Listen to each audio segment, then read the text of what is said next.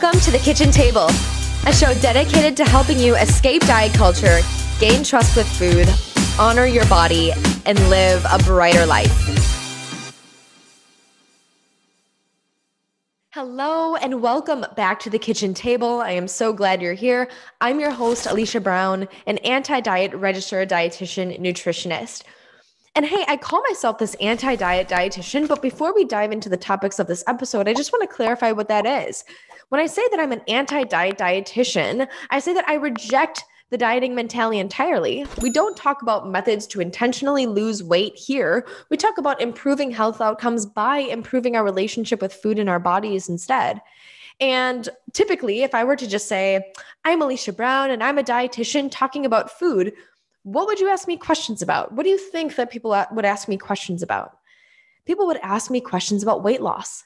When I first jumped into my entrepreneurial career as a dietitian, I was primarily thrown into the realm of weight loss because that's by default what people thought I specialized in. People thought that as a dietitian, I must have the key to unlock weight loss. I must have the wisdom or the knowledge of the knowing to help people lose weight, but be healthy while doing it. And I had to climb myself out of that, right? Like I had to find this anti-diet way so I could finally feel like I could talk about health in its entirety, not just physically, but also mentally and emotionally. And that's something that we often neglect. We often neglect our mental and emotional health and just think about the physical aspects of our bodies. And that's not enough. That leads to food obsession. That leads to an enormous amount of food rules. That leads to scrutinizing food labels. It leads to kind of like this on the bandwagon, off the bandwagon, white and black, good or bad relationship with food. And in my practice and in my own personal life too, I found this to be really discouraging and it led to poor health outcomes. So that's all of what I mean by saying like I'm an anti-diet dietitian so I can focus on health. And a lot of people think with intuitive eating, like it's an abandonment of health. People think, oh, you must really be letting yourself go if you're pursuing intuitive eating and allowing yourself permission to eat the foods that you want. And I understand why people think that because, we feel safe and secure in those dieting rules, right? Like it provides this illusion of safety and certainty that we're doing something good for ourselves by cutting out sugar, by cutting out, quote, bad foods. There's like a certainty that we're doing something good for ourselves. But really the paradox in that is by cutting out foods and restricting them, we have a poorer relationship with food, and that leads to poor physical, mental, and emotional health as well. And so the paradox is actually allowing ourselves permission to eat the foods first and foremost. That's one step to healing our relationship with food and seeing better health outcomes. Truly. That's what I see in my practice, and that's what we talk about here on the show. So I wanted to just recap on that a little bit before we jump into this conversation today about cutting out sugar. This is a good conversation. I'm going to keep it brief and to the point so we can just digest exactly why incorporating sugar into the ways that we eat can actually promote better health. That's totally probably the exact opposite of everything that you've heard before. Yeah, I know that you've heard from messages from diet culture and from maybe other dietitians and from naturopathic doctors, from other quote, health experts and doctors and you name it, fitness influencers on the internet and social media. I'm sure in magazines, and we can go on in ways that diet culture just has infected our world and our space. Infected is a little intense, but it seems like it's so pervasive. I'm sure you've heard the message that cutting out sugar leads to better health, that Americans today are eating too much sugar, and it's something that we need to really scale back on. With the quote, obesity epidemic, with the quote, seeing increased larger bodies, it's the thought that sugar is one of the problems. And I don't think that there's a true obesity epidemic. I think more so, there are so many more people having a poor relationship with food today that's affecting our health in more ways. That's a bigger conversation to have. And there's such a resistance to that. There's such a resistance to accepting and embracing our bodies and allowing ourselves to have a better relationship with food that I see it kind of like building more of a momentum and leading to poor health outcomes as a nation and in our families and in ourselves too. And so that's what I want to talk about today. More specifically, is this restriction and specifically cutting out sugar. And I hope by the end of this episode that you can see that actually including sugar into the diet, either by having it be in natural foods or having it be an added sugar in foods, in whatever way sugar is in a food, like you can have it. And by allowing yourself that permission, it can lead to better health outcomes than restricting or cutting out sugars from the diet every time. And just to unpack that a little bit further, when we restrict a food, we just want it more. That is like something so fundamental to just like human psychology. I'm going to use like a little kid example because I think of this like with Amelia all the time. Like if I give Amelia all the toys on the floor and I say, okay, Amelia, she's my 8-month-old daughter, mind you, she's just exploring like what toys are. I'm going to say, you can have all of these toys. And I'm going to be on Instagram for a minute on my phone, right? Like I'm just going to like send a little DM. I'm going to do a message. Guess what she wants? She doesn't want any of the blocks. She doesn't want any of the plush toys. She doesn't want any of the whatever is on the floor, which is a bunch of things right now. I mean, we've got oodles and oodles of toys after Christmas, okay? We've got so many toys. Guess what she wants? She wants what I have. She wants the phone. She wants the thing that she knows I don't want her to have. Right? And if you had any, experience with kids and toys, try to say that they can't have the one thing. They can have any of the other toys they want, but not this one thing. Guess what they want? They want that one thing. No matter what it is, no matter how boring it is, no matter whatever it is, they're going to fixate on that thing. That's what happens to our brains, right? It's like that one thing we can't have is the one thing we want. This increases cravings. This increases the thoughts about this food that we're trying to tell ourselves no.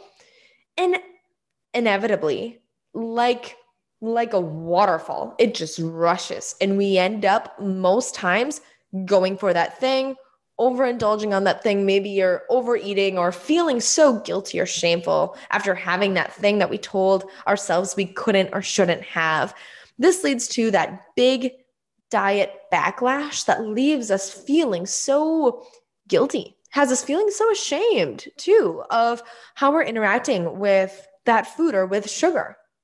And that is really a microcosm of that restrict and binge cycle. And then what happens from there is that we don't trust ourselves with sugar. We say, oh, we can't have sugar. I won't stop eating it. I can't trust myself with sugar. Don't tempt me with sugar. Have you ever heard of any of these things? And that all like derives from this concept that we're not allowing ourselves to have it. Here's what happens with the reverse when we allow ourselves to have the thing with sugar. Sugar no longer becomes a big deal. Sugar just becomes sugar. This is something that you might think, oh no, for me, I really have a problem with sugar. I really have a problem. I'm really addicted to sugar. I really crave it. There's no way I could let myself have permission to eat it because I couldn't stop eating it. And if that's true for you, I get it. I get it because it's like there's that lack of trust. Whenever you've allowed yourself to have sugar, it's backfired. You felt guilty and shameful over having it. But the difference there is that you might not have allowed yourself actual permission to have the sugar yet. It was this restricting aspect of it and then the overeating of it that leaves you to feel like you can't trust yourself with the sugar. When really, if we do allow ourselves full permission to eat the sugar, then eating the sugar doesn't become as much of a big deal. Maybe initially when we're first starting to allow ourselves permission to eat the thing, it's a little more maybe than we would eat if we had a healthy relationship with it. It's kind of like we're making up for lost time of not allowing ourselves to have the sugar, Maybe if you've restricted sugar for so long and you're just experimenting with allowing yourself permission, you might eat a little bit more than typical just because it's like a new food. It's like you get to like experience it all over again for the first time, recognizing how much you really enjoy it. But over time, if you continue to allow yourself permission in having sugary foods around and things that you enjoy that have sugar in them, and allow yourself to have them, all of a sudden over time, that sugar does not become much of a big deal. And when we couple that practice of allowing ourselves to eat sugar and having sugary foods around, the things that you enjoy, that you feel satisfied with, when we couple that with body attunement, and you're able to really enjoy the food, right? Like when you engage in mindful eating practices and it's you and this food you enjoy, and you're allowing yourself full permission to have it, and you're allowed maybe more to see like how this feels in your body, and you're maybe kind of curious about like where that point of satisfaction is with the food. When we layer on the concept of permission with body attunement, this is where we are able to then say when we want the sugary thing or not want the sugary thing. Now we've taken the power back from sugar and given it to ourselves, so now that we can really decide if it's something that we really want. Your body's not always going to want the sugary thing. I know people say like, I would just eat M&Ms all the time. I would just eat this candy or this one thing or the Oreos or whatever fun food that you enjoy, like you name it. People think like, oh, I would just eat it all of the time. I wouldn't be able to stop myself from eating it. And I understand that. I understand that lack of body trust. I really deeply do. And it's something that takes a lot of time to understand about ourselves. But really understanding first and foremost that is rooted in restriction might give us the opportunity to see what life might be like without that restriction, what it might be like if we didn't cut out sugar.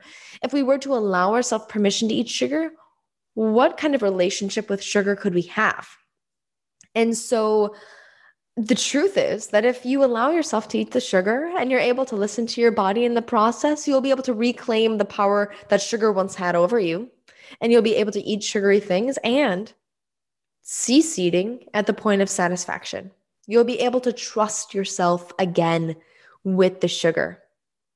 And that's why cutting out sugar from the diet doesn't work, essentially, right? Cutting it out means restriction. It means not allowing ourselves to have the sugar, and it just makes us want it even more. This doesn't work. And whether this is a conversation about sugar, a conversation about fats, a conversation about whatever thing it is that you want to cut out from your diet, carbs, very popular. Carbs are sugars, in fact. Whatever that thing is, that restriction doesn't exactly work. However, for some people like me in college that really felt like they mastered restriction, like I felt like when I was in college, I could cut things out left and right. I cut out gluten because I had to. I was diagnosed with celiac disease. So I cut out gluten. Wow, did that have a damaging effect on my health and on my body? Because I kept on cutting out more things. It wasn't just the gluten I was cutting out. I cut out sugar. I cut out certain fats. I cut out certain foods. And all of a sudden, my list of foods that I ate was so small. My food choices were so restricted. And I was so obsessed with food. I thought about food all the time. And I thought this was like my passion as a nutrition student. I thought, oh, I must just be passionate thinking about the foods that I was eating all the time. No, I was so caught up in disordered eating. I was so caught up in the dieting mentality that I wasted away physically, mentally, and emotionally. I was like separated from myself. I was like gone. And I finally found myself again in eating disorder treatment when I started incorporating back foods and all foods, including foods with sugar, which was a no food, including foods with carbs, which were no for me, including play foods, including fun foods that I would never dare myself eat. That's how I actually found myself again. And the reason I found myself again was because I connected with the enjoyment piece of food. I realized that I can enjoy food. It's not transactional, and that food delivers us so more than purely nutritional value. I think when we're talking about cutting out sugar, we're only thinking that there's no nutritional value in sugar, therefore we shouldn't eat it. And I think when we do that, we neglect all of the other things that sugar can do for us, all of the other ways that food can provide us with. Food can provide us with so much more than simply nutritional value. We get colors, flavors, textures from food. Food can satisfy. I argue that that's actually one of the primary reasons we eat, right? Is to achieve satisfaction. And it's not just like physical satisfaction, it's a mental and emotional satisfaction too. And so when we say just cut out sugar, it doesn't have nutritional value. Like that's true. Like sugar gives us energy, but not really nutritional value. And so when we think of that, we're thinking of a purely transactional mindset with food, negating satisfaction, negating flavor, negating texture, negating all of the like culinary coolness that sugar can do to it. It can act as a preservative. It can lower the melting point. It can help things not like freeze as much in the freezer. I mean, like you can take ice cream out of the freezer and eat it almost right away because it doesn't freeze like ice. That sugar keeps it actually from freezing. And so like there are culinary aspects to sugar. Sugar is a flavor enhancer. Sugar is a preservative. But when we only think about sugar as something that negates nutritional value, we lose out on all of that awesomeness that sugar can provide. We innately love sugar as humans. We're like in our minds, like we're meant to love sugar. It's true. And it's okay. And we can allow ourselves permission to eat that sugar and trust ourselves with it in the process. We are allowed to feel satisfied by the foods that we eat. But if we're feeling scared to satisfy ourselves, it might be because we're not trusting ourselves with food. One reason why we're not trusting ourselves with food, including sugar, is because we're restricting it. When we restrict food, we often don't trust ourselves with it. We often say we're too tempted by it, keep it away. I'm worried that I'm going to overindulge in it. I'm worried that that's going to be bad for my health. I'm worried that I'm going to do something bad for myself by eating that food. And there's a lot of fear there. That restriction cultivates fear. And I understand that fear. That fear ate me alive for so long. But actually allowing myself permission got me over that fear and allowed me to feel satisfied with food again. And that satisfaction helped me build body trust.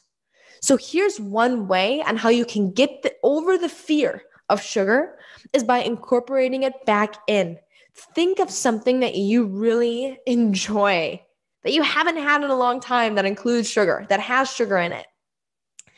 What is that thing for you? For me, I love Toblerone, Tobel, Toblerone. Anyway, do you know those little nougat chocolate? They're kind of in this like little triangle shape. I know that they sell them at Target. I really can't find them everywhere, but I found them at Target recently. I remember when I just like loved those things, but I would look at it and say, no. I would say, can't have it.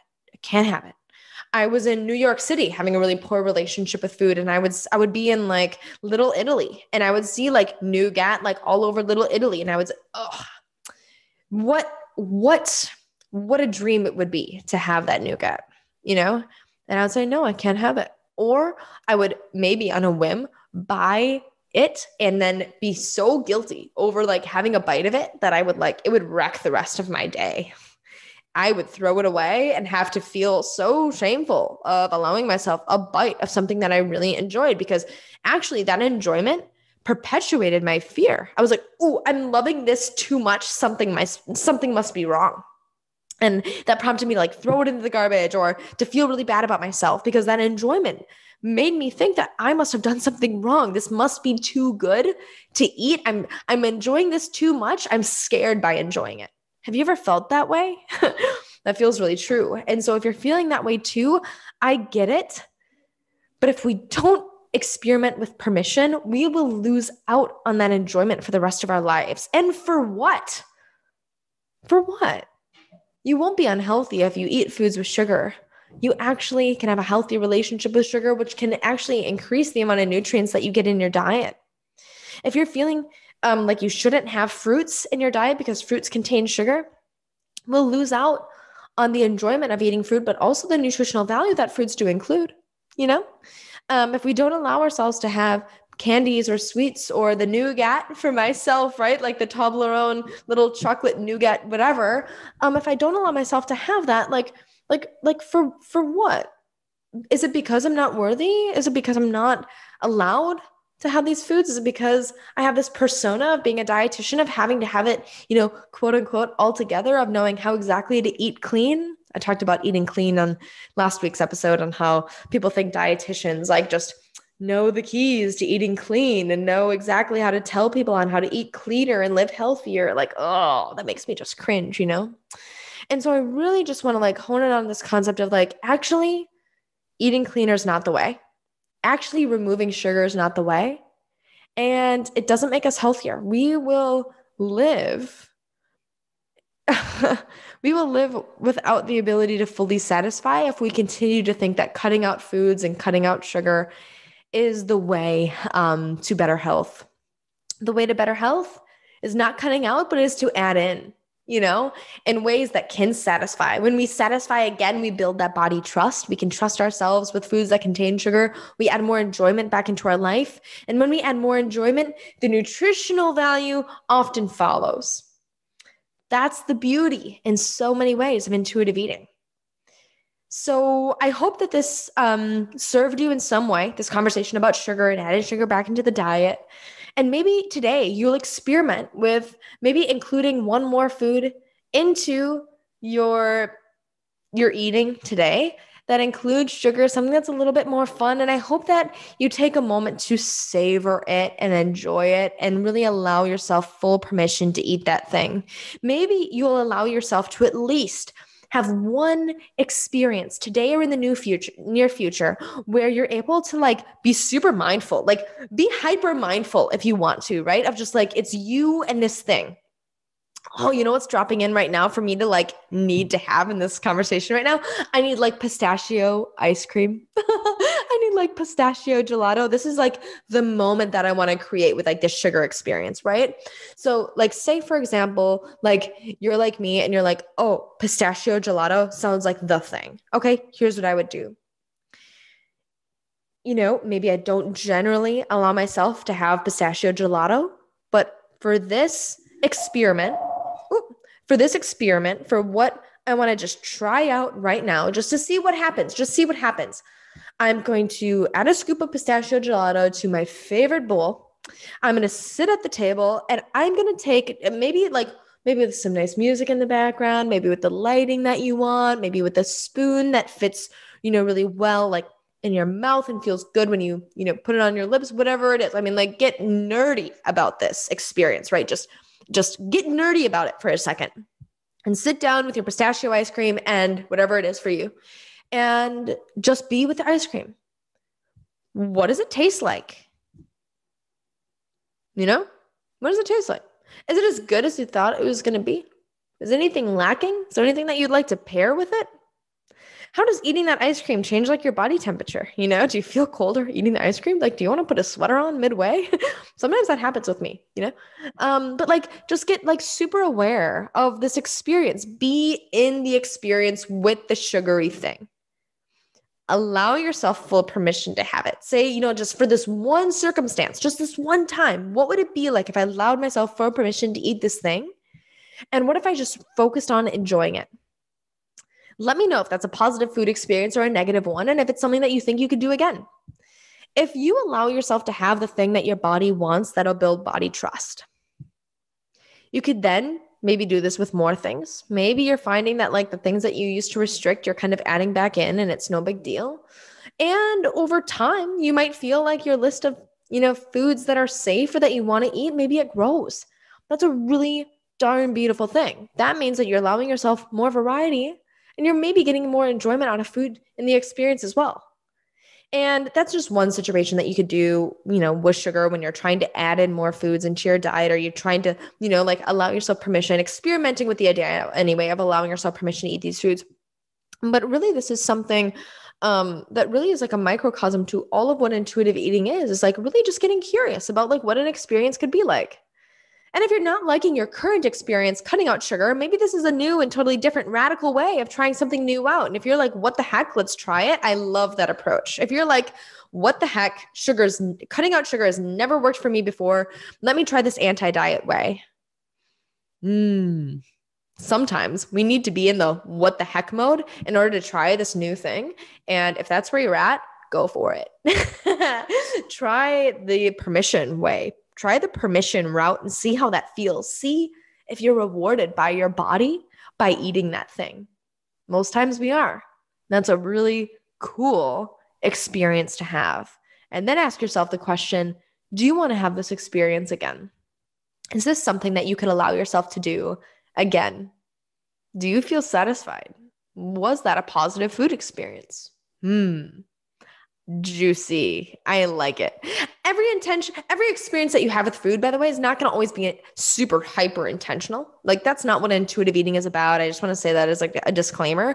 But when we're adding new foods in, it's kind of fun to be hyper vigilant because it's like, we want to be with the experience. We want to be in a position where we can fully like be in it and enjoy it and savor it and notice the body and notice the food and get curious about the experience itself. So not every, encounter with food is going to be positive with intuitive eating. That's not true. But what can be true is that we can be intentional with food to see how the body responds. And that's a cool sugar experiment for you today. Cool. So yeah, maybe try it out. Let me know how that goes. You will be okay. You will not be unhealthy if you allow yourself to eat the sugary thing. In fact, you might actually achieve more satisfaction. You might decrease any kind of out of control binging episodes with food, and you might find more freedom and bliss in the process. You might feel like a sense of worthiness, a sense of like reclaiming that power that sugar once had over you. So, awesome. I'm always here for support. Find me at aliciabrown.rdn on Instagram. That's where you can find me. If you have any questions about the conversation that we had today, you can find me there.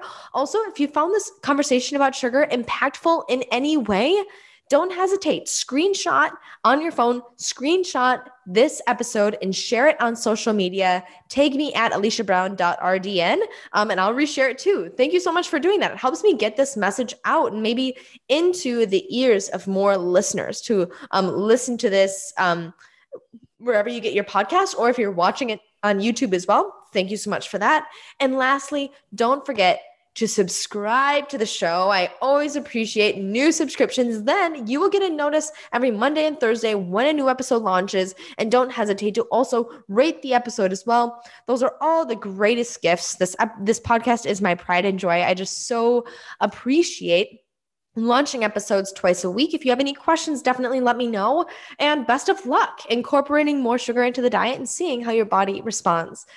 Be gentle with yourself. Be compassionate with yourself. This can be really hard. There can be a lot of fears that come up here. I so get it. I'm so holding you in that. That was me too. So trust me, I get how hard this can be. But there's a lot of freedom, bliss, body attunement, and power on the other side, flavor, satisfaction on the other side. So I'm holding that vision for you and for all of us as a collective as we start to experiment with what life might look like when we allow ourselves more permission to eat foods we enjoy.